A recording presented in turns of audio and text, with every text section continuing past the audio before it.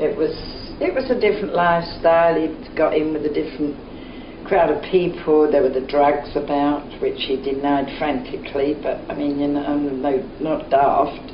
And I knew he was taking the drugs, but what can you do? Spanish pokey.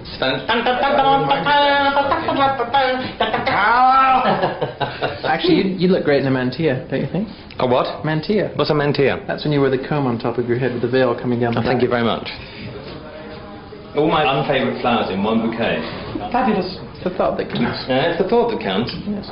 But I just really think that flowers in that kind of arrangement are given really no chance at all to bloom and shine, because that's so...